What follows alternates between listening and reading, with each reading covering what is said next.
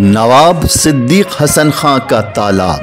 ناظرین، یہ تالاب جو آپ دیکھ رہے ہیں اسے نواب صدیق حسن خان کا تالاب کہا جاتا ہے، اور اس تالاب کو بیچ کا تالاب کے نام سے بھی پکارا جاتا ہے، کیونکہ اس کی ایک اور موتیا تالاب اور دوسری اور منشی حسین خان کا تالاب ہے، اس لیے اسے بیچ کا تالاب کہا جاتا ہے۔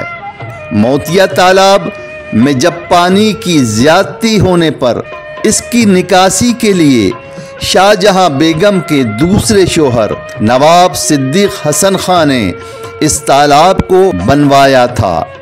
کبھی اس کے صاف پانی میں کمل کھلا کرتے تھے، مگر یہ تالاب جل کمبی سے بھرا پڑا ہے۔